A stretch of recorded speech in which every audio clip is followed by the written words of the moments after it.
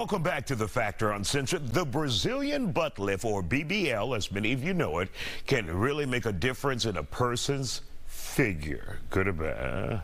They can come out on the other side of surgery with rounder products, but sometimes someone never wakes up. There's death involved. Despite knowing the deadly risk, a lot of women are obsessed with trying to achieve that look. Let's talk about it. We have with us on The Factor Uncensored tonight, model B-Star, communications specialist Priscilla Pock, and hip-hop artist Rochelle Gemini. Thank you guys for joining us tonight. All natural, ladies. Look at all this natural. Hey. Why would you need it after this natural? But Priscilla, let's begin with you. When you see these BBLs, these big old asses that are kind of like just different, your thoughts on that? First, I'm gonna look, because to be honest, we see it too. But I'm curious always to know why. Like, what made you decide to do that? Because sometimes it's just where we are with social media and with what is projected out there in society today to make you feel like you have to look like that. And sometimes maybe this is how you're going to feel mentally healthier about how you look. I think the reasoning why and what's it worth to you matters most. And B-Star, do you think it's because many women, or some, not many, some women think men like big old asses, and that's of course true. However, when you get those BBLs, they look obscure, they look different. It's not natural at all.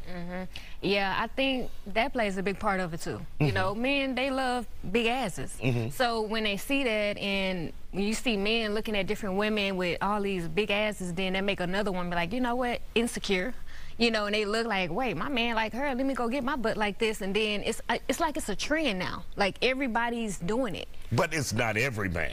You know what I mean? Not every man. Right. Yeah, not every man. But nine times out of 10, like most of the guys that I talk to, I don't care about it. I said, how you feel about it? You know, most of them, it's big, but it's, you know, it.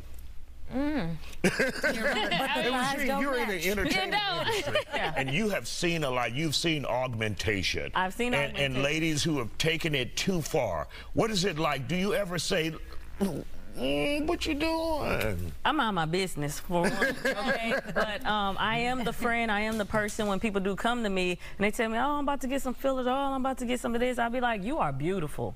If you needed somebody to hear that, if you needed somebody to say that to, you are beautiful. I think us as women, I know me personally, my mom, she used to say, beauty is pain. You know, you get your perm and you burn it a little bit. Now I don't have a perm, you know, we got the natural. But back in the day, I remember beauty is pain. And I feel like we took that to a whole nother level now, to the point where we're letting so many other things define what beauty is, when it's really, you know, something inner. But external is what's in right now. Like she said, it's a trend. And so how do you get people to accept natural? Not only those who are putting their lives, Priscilla, in danger, but men out there, like, if she gets this, she could die. But I think it's, to touch on what she talked about, it has something to do with who's your community, who's around you, who brought you up, what are you being told about how you look naturally, and when you don't like something, because that's just human nature. My nose is too big, I don't like my kneecaps, I'm bow-legged or whatever, but when you get that, can I say ass on the show, that doesn't match the thighs like we've commonly seen on all the memes and stuff. Do you feel better about that? And what are the people around you saying? Are they now making fun of you more, less? You know, I think it is an inner beauty thing, but it matters. What does Isaiah say if I say that? And who are you to me? Why am I weighing your opinion? And that's something that I think we've kind of lost sight of. And B, for those who are wondering, how do you get your self-worth where you don't get talked into that BBL or all of this plastic surgery that's going on out there? I honestly would say I don't know, because can't nobody tell me to, hey, let's go do this, I'm going to go do it. I'm perfectly fine with my body. You know, it might be a little some here that I might not like, but, you know, it's a gym for that. You know, I work out, and, you know, you just got to stop being lazy, because when you get a BBL, they tell you got to work out anyway. Right. So then you could have did, you know, you can do it at the beginning. So I don't know, it's kind of like just, it's about, you got to be comfortable with yourself. And me, I'm comfortable with myself, with my body. And, you know, now they shame natural bodies, you know, for not having a big butt and big boobs and stuff, but I'm okay with it. You know, I love my natural. We'll have to bring you all back and talk about natural bodies. Yeah. And, they got a big dog with stretch marks. For real. Little dimple here and look, there. if you turn on stretch mark, you Right. Thank you guys for joining us here on The Factor Uncensored. Don't go anywhere.